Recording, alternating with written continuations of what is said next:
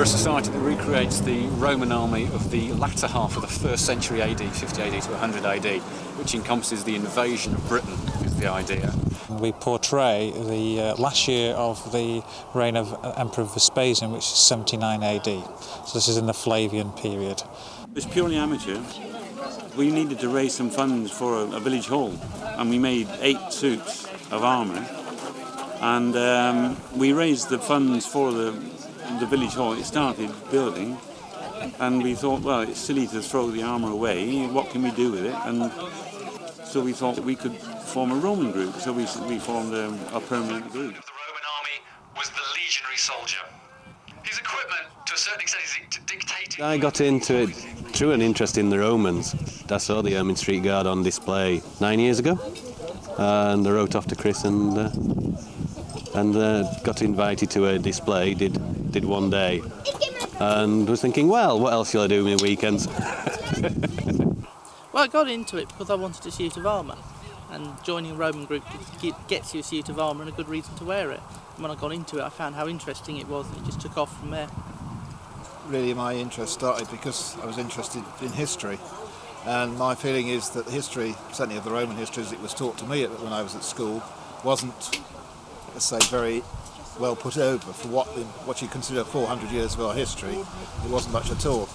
We can't say we're exactly as they were, but it gives a better idea, let's say, rather than the drawings in a book, which is all I had when I went to school, was somebody's artistic representation, you might say, of what a Roman soldier looked like. The Roman army was a professional army, one of the first in the world. This is their men's job. And the biggest problem with the professional army is you have to turn the farmhand into the soldier. And the way the Romans did this was training. We don't portray a Roman unit larger than a century, so we don't have any higher officers and things like that. So it's just like a detachment of the Roman army, 2 leather tent parties of the Roman army, with a few auxiliaries and 2 cavalry.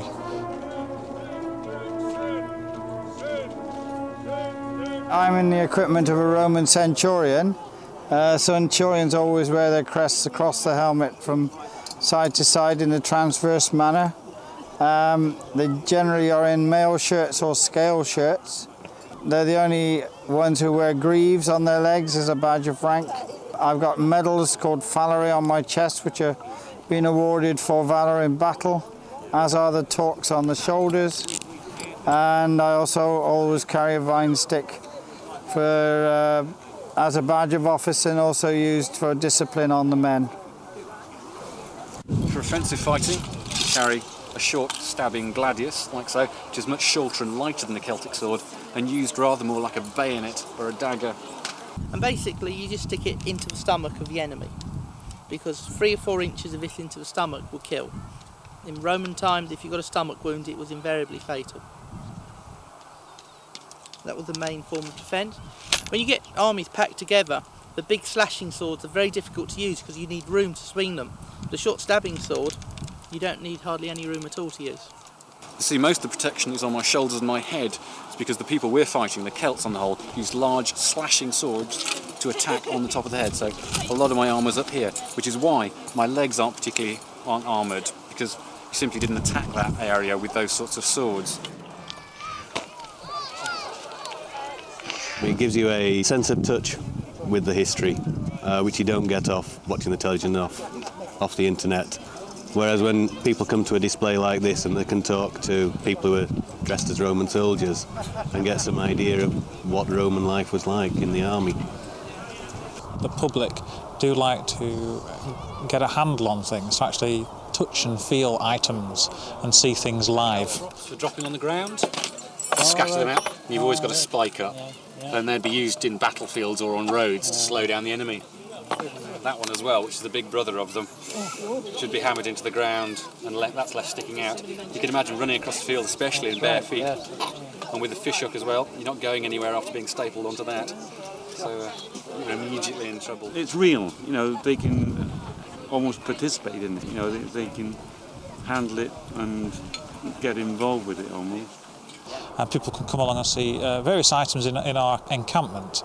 So they're not just seeing the equipment, they're also seeing the daily life of a soldier on campaign, the type of food they had, the medical care, the different probes for taking spearheads out, etc. The doctor would come along and go after it with one of these, and then you try and sterilise it, so you'd heat this up to red hot, and you'd put that in the hole as well and try and burn the whole thing, sterile, and try and cauterise it. But we do happen to know that they liked cauterisation. They thought it was a great way of curing things, including hiccups and diarrhoea. So, would you believe it? The Ermine Street Guard works closely with academics, archaeologists, to perfect their equipment. So over time that equipment has been developed with new finds, so we're always refining the items and equipment that we have as new research finds how it's been used, or whether what we've actually reconstructed is incorrect because they found something else that proves what we've done is incorrect now. Before we started doing this, people had only a vague idea of how the armour went together and how the equipment worked. It's only by producing it, wearing it and trying to use it, you actually find out what works and what doesn't.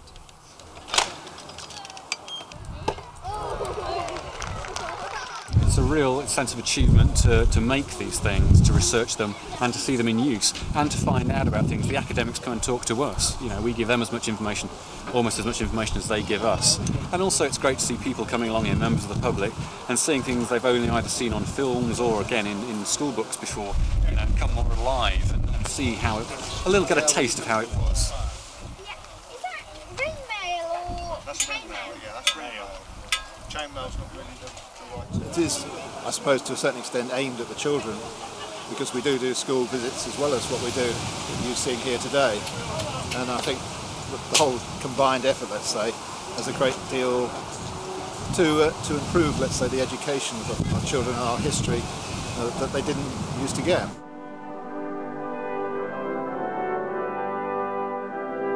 Well, the Romans were actually in Britain for 400 years, so it's quite a long time to have that kind of cultural contact. There is quite a large Roman influence. It influences our architecture, our language. There's an awful lot of Latin in English.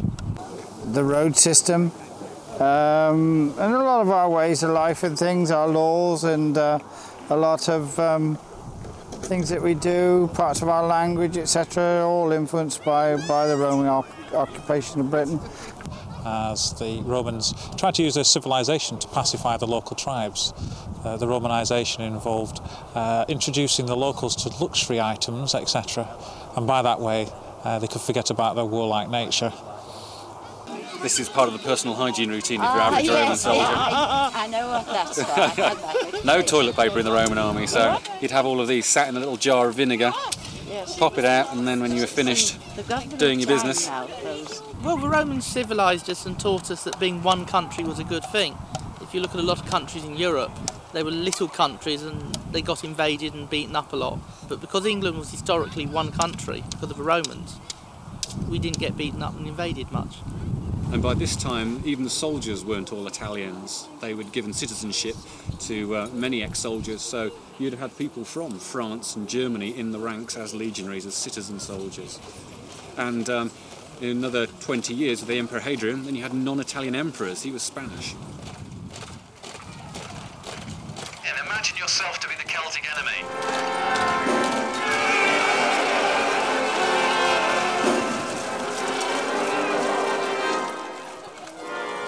Would you fight or would you run? The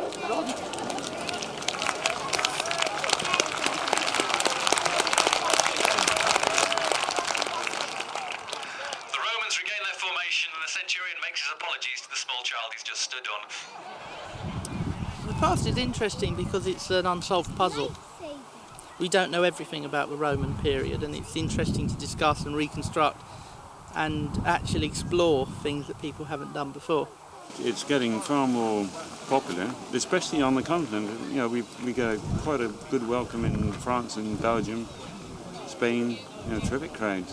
This is the 30th anniversary of this particular society, and when it started off, almost no one else did this. We were the first Roman group, and one of the first groups to reenact any period.